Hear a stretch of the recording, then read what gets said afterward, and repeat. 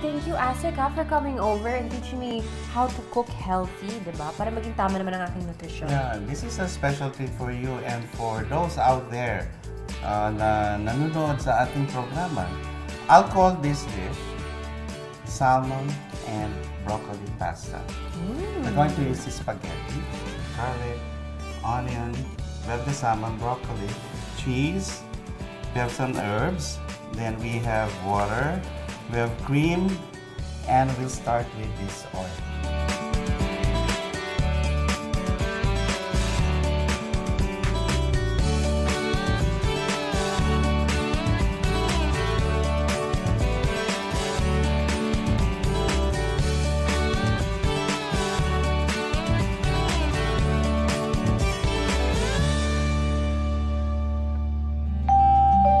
Oops!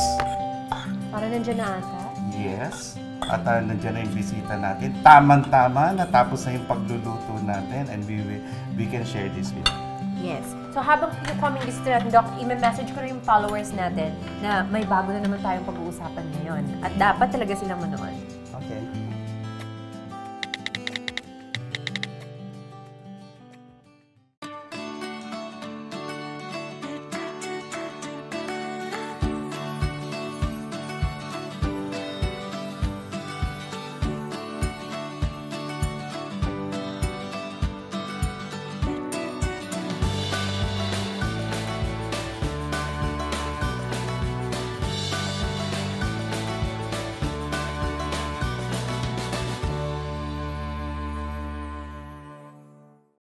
Carla, let's welcome Kathy from the National Nutrition Council. Hi, Kathy! Hello. Alam mo ba, Kathy, maganda yung timing mo kasi pinagluto ko tayo ni Asik ngayon.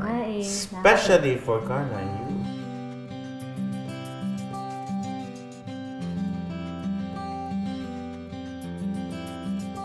Hey ladies, how did you find my cooking? Delicioso. Panalo, Asik Tayag. Oh, alam mo, mga Pilipino, hindi kasi sa mahilig sa pagkain. Hindi pa nga natatapos yung meal, iniisip na nila, anong kakainin ko mamaya? Oo, mapakain talaga tayo mga Pilipino. Oh, pero Kathy, what is nutrition? So, yung nutrition, basically is a process kung paano ma-meet ng isang individual yung mga nutrients na kailangan niya for growth and development and then sa mga daily activities niya para magawa ng katawan yung mga daily body functions. What age dapat concerned tayo na tama ang nutrition natin? Ngayon sa age ko ba, okay lang ba? Relax lang ako? Actually, from the start pa lang, yung sa start pa lang na pinagbubuntis ni Mami, yung baby or before pa siya magbuntis, kung nagbabalak na siyang magka-baby, doon pa lang iniisip na natin yung nutrition ng kanyang magiging anak. So from the start pa lang, kahit hindi pa napapanganak si baby, kailangan nang isipin na kailangan well-nourished si baby. So, before magbuntis, kailangan si Mami tama yung kinakain. Kasi magiging magandang pundasyon yon para yung mabubuong baby sa kanyang tiyan ay magiging malusog. And then yan, habang buntis siya, ganun pa rin patuloy na tama yung kinakain. And then yon, kung maganda kasi yung nutrition po, from the start, makakasiguro tayo na si baby lalaking malusog at saka base rin sa mga studies, mas malayo siya na magkaroon ng mga non-communicable diseases sa kanyang pagtanda. Itong nutrition na pinag-uusapan natin ngayon, Kathy, ay maaaring maka-apekto doon nga sa sinabi mo, sa umpisa pa lang hanggang sa pagtanda natin. Yes po, apo. May pagkakaiba ba kung ang maapektuhan nito ay bata, matanda, mayaman, mahirap, yung nakatira sa lungsod, o pare-pareho lang? Ayon po dun sa kinonduct na survey ng Food and Nutrition Research Institute ng Department of Science and Technology last 2015, 1 out of 3 na mga batang 5 years old and below ay stunted or bansot nga po. And then yung mga payat naman na mga bata, 2 out of 5 sa kanila ay payat. Masasabi ba natin na yan ay nasa delikadong sitwasyon? Alarming po yun, Asik Tayad. Kaya naman po yung mga programa ng National Nutrition Council together with Department of Health at iba pang agencies, tinututukan po yung management ng undernutrition. So Carla, may problema tayo sa mga payat, sa mga bansot, may mga bata tayong malnourished, yung underweight. tapos yung isang klaseng malnutrition, overweight. So sabay ito. Opo, yun po yung tinatawag nating double burden ng malnutrition. So hindi lang, ang problema ng Pilipinas, hindi lang undernutrition, kundi overnutrition.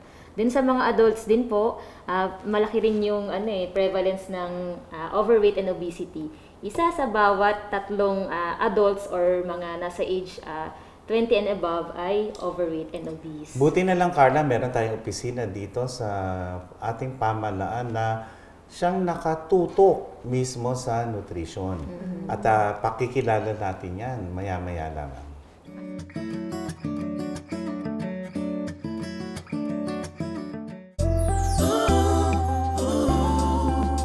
Baby, come back. Bring your baby back to bakuna. Baby, come back. Para baby mo'y protektado na. Kumpletuhin ang libreng bakuna ni baby. Sundin lang ang schedule sa immunization record niya. Baby, come back to bakuna. Come back to bakuna. Back to your health center.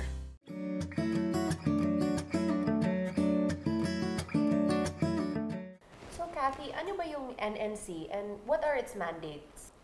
So ang National Nutrition Council, yung highest policy making body on nutrition dito sa ating bansa.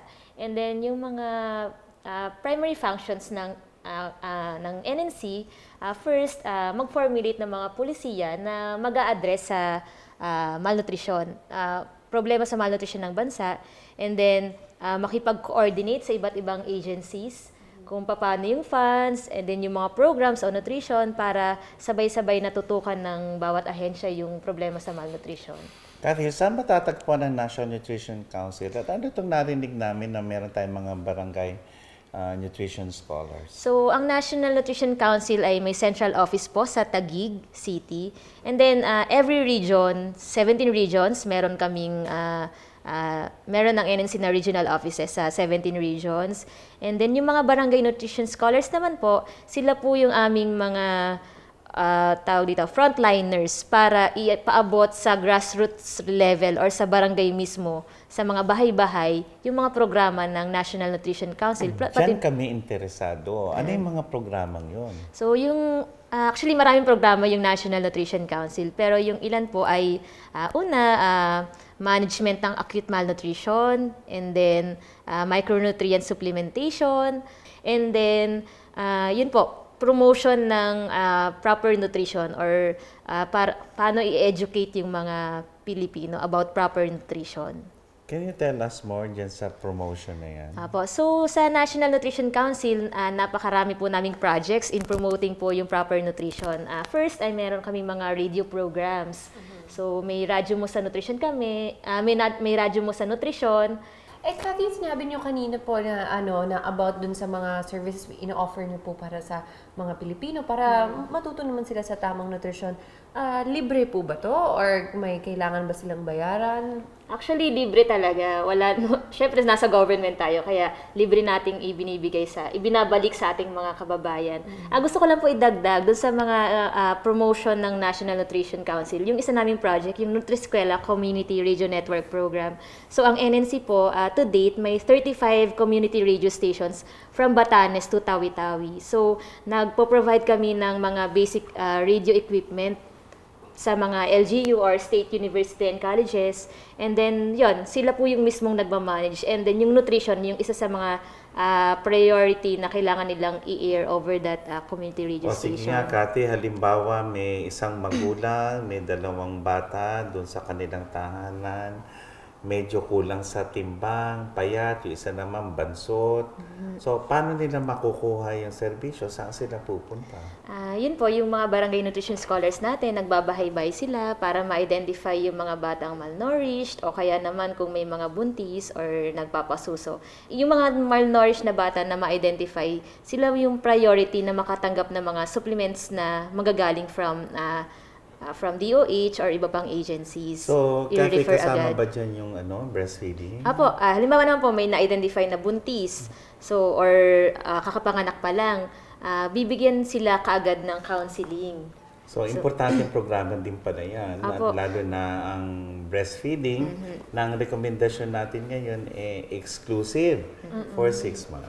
For the first 6 months. And then, from 6 months, patuloy pa rin yung pagpapasuso. Then, kailangan din simulan na yung pagbibigay ni Mami ng tamang complementary foods. O kasi atin-atin lang to Matigas ba ang ulo ng mga Pilipino pag dating na sa tamang nutrisyon?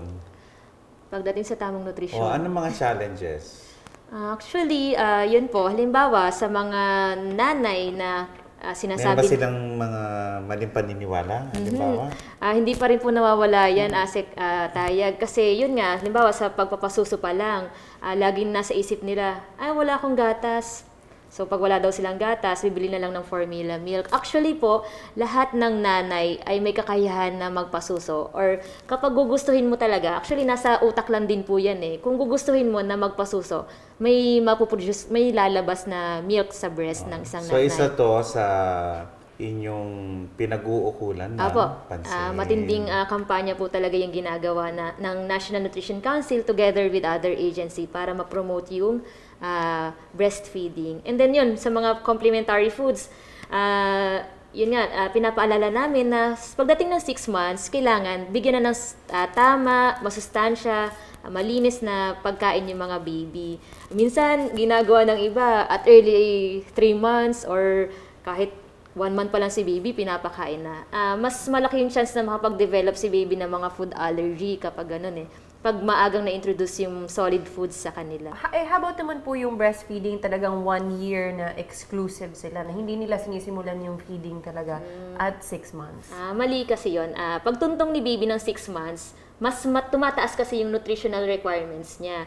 So, hindi na enough yung breast milk at that age niya. So, kailangan i-supplement na siya ng complementary. Kaya nga po ang tawag, complementary food. So, i-complement niya yung breast milk ni Mami.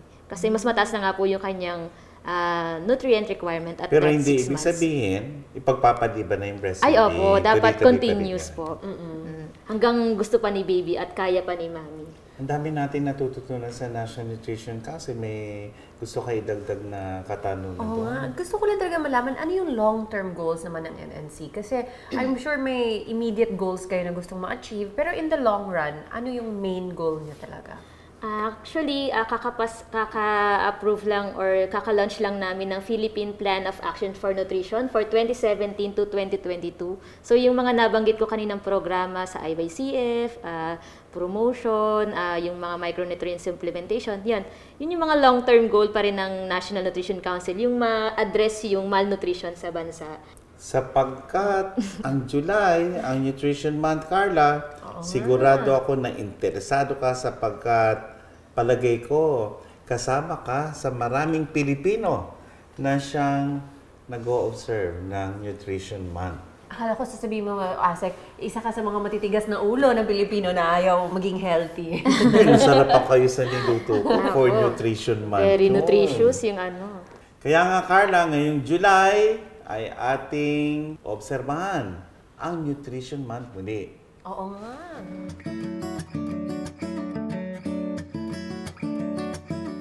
It's not true. Hindi lang para sa mga hirap sa buhay yan. Yung nabubuong bond, priceless. Hindi siya sakitin. Cute nga eh. It's the best source of nutrition para kay baby. Sinunod ni Doc yung wish ko, yung unang yakap. When I held him, naiyak ako. Wala talagang tatalo sa breast milk. Join us. Breastfeed your baby. The best pa rin ang nutrisyon galing sa nanay.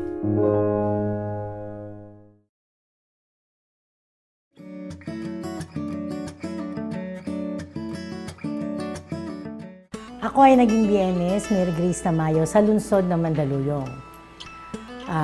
Taong 1998, nagsimula ako maging Barangay Nutrition Scholar.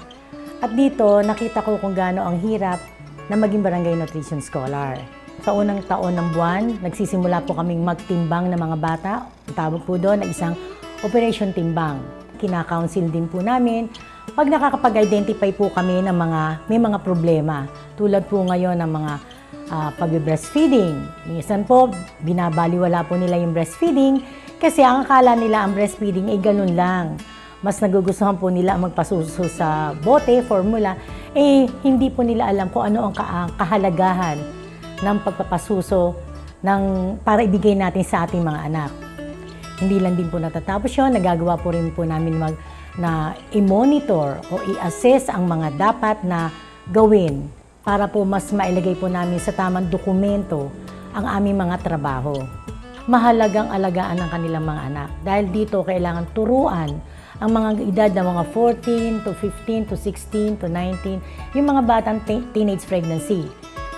Na-challenge ako sa mga programang nakita ko na kung ano yung problema, nagawan ko o nailapit ko sa aming punong barangay na para magawan po namin ng solusyon o magawa po kami ng plano sa pamamagitan po ng pagmi-meeting namin ng Barangay Nutrition Committee. Dito ko inilalahad-lahat ang mga problema na nakita ko sa aming barangay.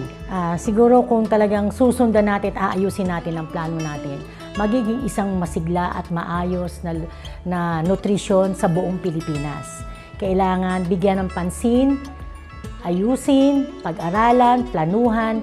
Yan siguro yung talagang dapat nating gawin para maging isang maayos at masiglang nutrisyon sa buong Pilipinas. So, Miss Cathy, can you explain naman to me at to everybody else na hindi pa masyado alam, ano ba talaga ang background po ng Nutrition Month? So, yung Nutrition Month, sineselebrate natin to every year, then every July. And then, ang National Nutrition Council yung naatasan na manguna at saka makipag-coordinate para sa nationwide campaign ng Nutrition Month. Anong layunin ng Nutrition Month? So, this year po kasi na-approve na ng National Nutrition Council Technical Committee yung theme. Ang theme po natin is yung Healthy Diet, Gawing Habit for Life. So, Healthy Diet, Gawing Habit for Life. Basically, yung ating pong aim po ng celebration ngayon ay ma-increase yung awareness ng bawat Pilipino kung ano yung tamang nutrisyon para magkaroon ng demand din sa mga healthy na or nutritious na pagkain. And then, pangalawa, mapakilos natin yung iba't ibang stakeholders na involved sa promotion, distribution, manufacturing ng mga pagkain na yung kanilang ide-develop or ipopromote or i-distribute na pagkain sa publiko ay dapat or mas maganda ay healthy. And then, yung pang isang aim ng Nutrition Month campaign ngayon para yung ma-improve natin yung environment, yung kapaligiran mismo dito sa ating bansa na ang magiging available na pagkain sa bawat Pilipino ay healthy. So, hindi lang dapat available, dapat affordable, kaya ng bulsa ng bawat Pilipino, nasa hindi naman ganun kayaman hanggang sa wealthy na family. Healthy diet, gawing habit for life. Oo. At tama ka doon kasi pag iniisip nila healthy living, iniisip agad, mahal yan. Pangmayaman lang ang maging healthy. Parang ganun, diba? Mali naman yung ganung connotation. Kasi healthy diet, actually, kapag nandyan ka lang sa probinsya, nasa paligid mo lang yung mga healthy na pagkain. So, yung isda, yung mga local na vegetable na available sa inyo, kulitis, kangkong. So, yun yung mga healthy na gulay na pwede nating piliin. Hindi naman necessary na kailangan bumili ka ng cauliflower or ng mga bell pepper. So, yung mga dahon-dahon na available sa backyard. So speaking of healthy diet, ano nga ba talaga ang tamang diet? Ayan. So, may dala akong props. Ay, may baon. So, ito yung tinatawag nating pinggang Pinoy.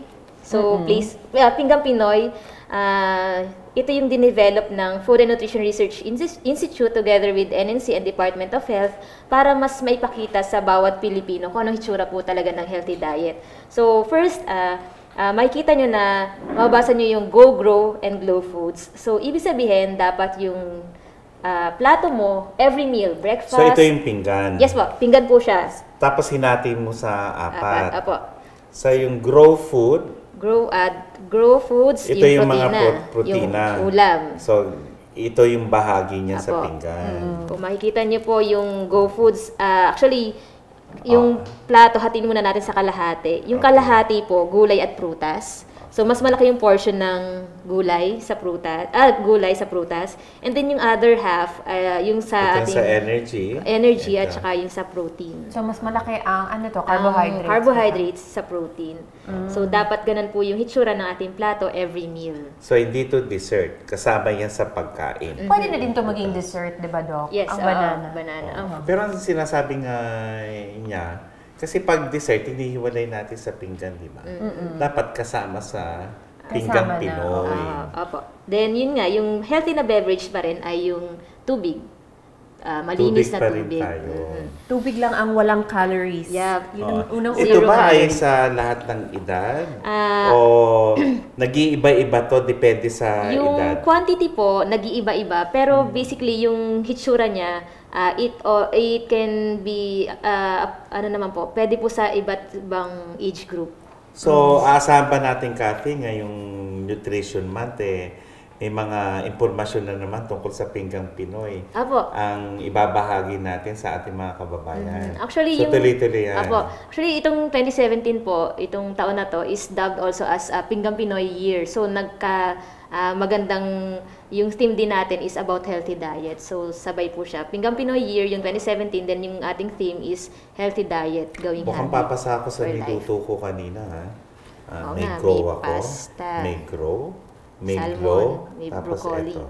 Yan na to. Ito na yung ano natin. Fresh naman to, kaya healthy Fresh naman. lemon juice. So, may ano po ba kayo? May mga sa nutrition council, meron ba kayong mga commandments na dapat hindi natin gawin natin para sa tamang nutrisyon? Actually, Carla, may props ulit ako dyan. So, meron tayong tinatawag na 10 Commandments. Ito yung Tagalog version or popular version ng nutritional guidelines for Filipinos. So, ang tagline namin dito, 10 Commandments para sa sigla at lakas ng buhay. Commandments, ngayon ginawang kumain. Yep, kumain. So, 10 rin yan. Yes po, 10. So, isa-isahin natin, Asik. Sige, sige. So, yung first, kumain ng iba't ibang pagkain. Siyempre, hindi naman kaya ng isang pagkain na i-provide lahat ng nutrients na kailangan ng katawan. So, ang ibig ba sabihin, hindi pwedeng kung gulay, puro gulay na lang. Oo, dapat yan iba-iba. ba parang ibig sabihin yan, balanse dapat? Apo, apo. Then, yung pangalawa? Pangalawa, sa unang 6 months ni baby, breastfeeding lamang. Mula 6 months, bigyan din siya ng iba pang angkop na pagkain. Yung tinanong mo kanina, di ba, yung 1 year, dapat meron ng weaning foods na sa 6 months. Complementary feeding. Kumain ng gulay at prutas araw-araw. So, yung gulay at prutas, very rich po sa mga vitamins and minerals. Then, yung pang-apat na commandment, kumain ng isda, karne, at iba pang pagkain may protina. So, yung protein naman. Yan naman yung grow, yung kanina, yes, yung sinabi mo sa Pinggang Pinoy. So, ano yung pang-5? Yung ikalimang commandment naman, uminom ng gatas, kumain ng pagkaing mayaman sa calcium. Gaya ng? Yun, aside from gatas, pwede rin po yung mga keso o kaya yung maliliit na isda na nakakainin natin yung tinik. Like yung dilis, dulong. Sa Batangas may tawilis. Sana yun ang niluto ko rin kanina. Ay, yung pang-6? Pang-6 naman, tiyaking malinis at ligtas ang pagkain at tubig. Yun. So, hindi lang pala sa sustansya, pati yung paghahanda. Food safety, very important din. And number 7? Number 7, gumamit ng iodized salt. Alam mo, may tinitest namin yan, yung mga tinitinda sa palengke, kasi sigurado kami na baka mamaya kulang doon sa required na formula sa iodized salt. At saka dapat po talaga lahat ng asin na binibenta sa palengke ay fortified with iodine. Then yung pang-8, hinay-hinay sa 3 ma. 3 ma ang tawag namin dito maalat, mamamantika, at saka matatamis. Ang hirap nun yung pangatlo, matatamis. Matatamis. Then yung ika-siyam, panatilihin ang tamang timbang. And then yung ika-10 naman po, maging aktibo, iwasan ng alak, huwag manigarilyo. So yung 8, 9, 10, yung 8, 9, 10, ina-address naman ito yung para maiwasan or ma-prevent yung mga non-communicable diseases like yung diabetes, hypertension, cancer, heart diseases. At saan makukuha to ng ating mga kababayan? Available po siya online. So, search type lang nila 10 Commandments o kaya visit po nila yung webpage ng National Nutrition Council or Facebook page namin, or yan.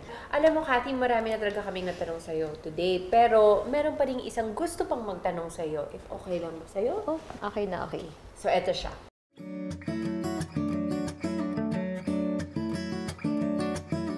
Maaga akong naghahanda. Pero hindi para pumasok sa eskwela.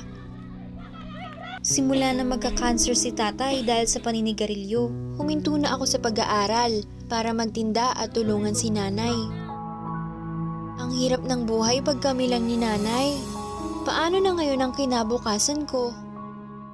Mahalin ang sarili at pamilya. Paninigarilyo, itigil na!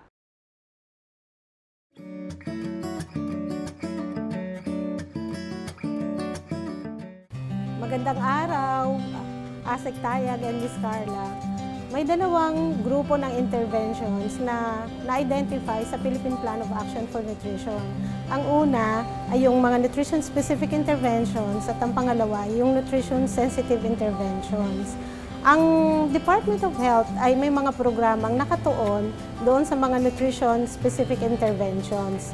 Ito yung mga interventions na nakatuon para matulungang maging wasto o maganda ang diet ng mga Pilipino, lalo na ang mga bata. So, nakatuon dyan ang mga programa ng Department of Health. Ang una, yung Micronutrient Supplementation Program, kung saan binibigyan natin ang mga bata ng mga micronutrients kagaya ng vitamin A para ma-boost ang kanilang immunity, ang iron supplementation para ma-prevent yung anemia, ganun din yung micronutrient powder.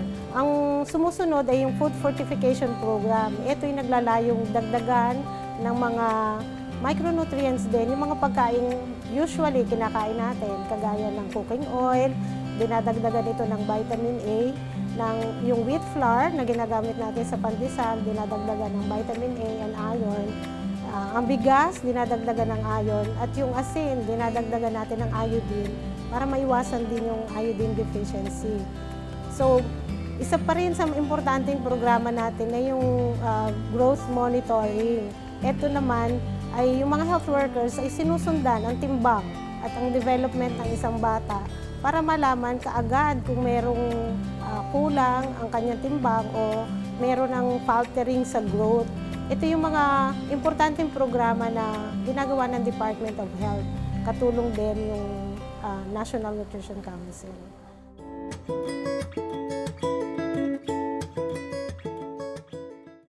Knock-knock, Doc. Who's there? Makakonsider po bang healthy diet ang pagiging vegetarian kahit di kumakain ng karne, seafood, itlog at dairy products? Ang pagiging vegetarian, maganda siya, pero hindi kasi balanse yung diet na to. Tulad ng nabanggit ko kanina, doon sa ating pinggang Pinoy, bukod sa glow foods o yung gulay, dapat meron ding go at saka grow foods. So yung go foods, yung ating kanin or mga tinapay, and then yung grow foods, ito yung protina. Very important yung protina dahil ito yung makakatulong para ma-build yung muscles, and then nakakatulong din to para ma-strengthen yung immune system laban sa mga sakit. Maganda rin na huwag laging or basta-basta maniwala sa mga nauusong dieta.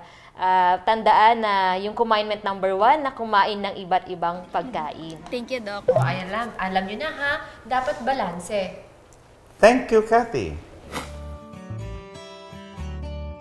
Kaya huwag matakot, huwag magpabaya, at huwag i-delay kapag may kinalaman sa inyong kalusugan. Always remember, laging makitrending dahil ang healthy lifestyle ay laging nasa uso.